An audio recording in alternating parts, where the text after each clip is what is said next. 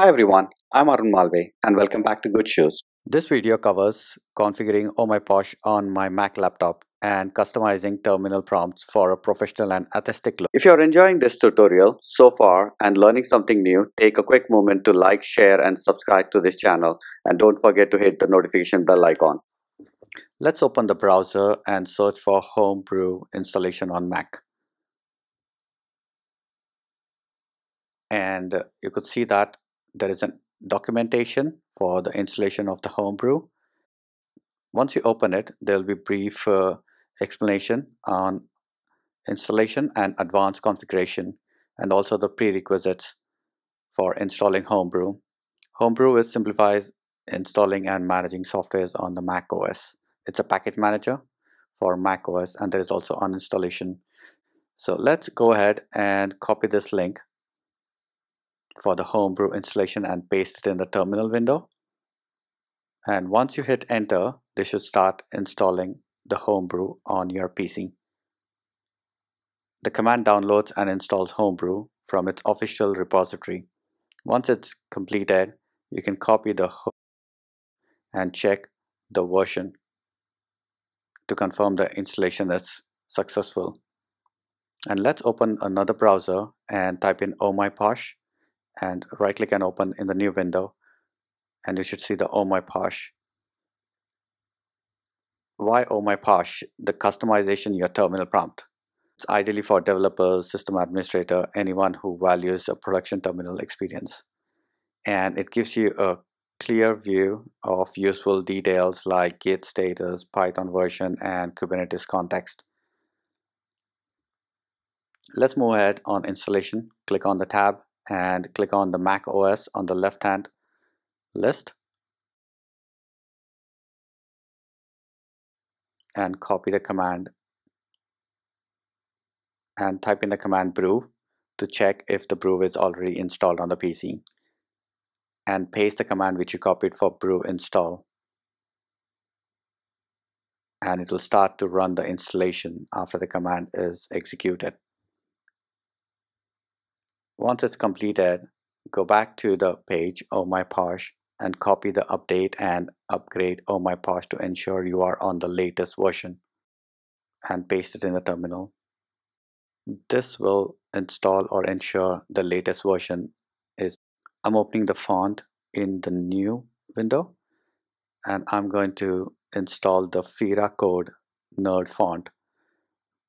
There are many themes or many fonts use special symbols and icons that requires Nerd Font.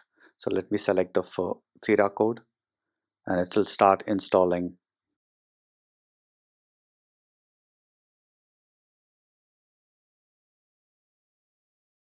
Once it's completed, go back to the browser page and it's the same command which you could copy and paste it in the terminal instead of selecting from the list. Let's configure your shell for Oh My Posh. There is a shell command which you could use it, but you can configure your shell with Oh My Posh to detect the shell by just typing Oh My Posh space get -shell. And let's configure Oh My Posh for ZSH. So I'm going to copy the command and paste it in the terminal window. So this will apply a default theme. So we're going to set and explore the theme. We're going to copy the command for the Homebrew and paste it in the terminal and execute that by hitting the enter key. Once it's completed, you need to see the theme would change. You need to open a new terminal window and see the changes applied.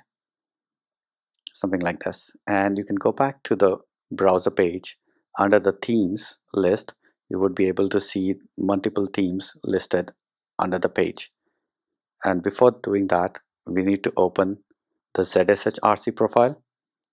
Type in the command which you see it on the screen and go back to the browser and search for Apple theme. Copy it and paste it in the ZSH_theme equal to Apple. Once it's done, source it and reopen the terminal window to see the effect or the changes. Once it's completed, go back to the browser page and search for Bira and change it to the zsh_theme equal to Bira and save the file. Once it's done, source it again and open a new terminal window to see the changes. Once you reload and open a new terminal window, view the changes. I hope you enjoyed customizing your terminal with Oh My Posh. It's a small change, but a big impact on productivity and aesthetics.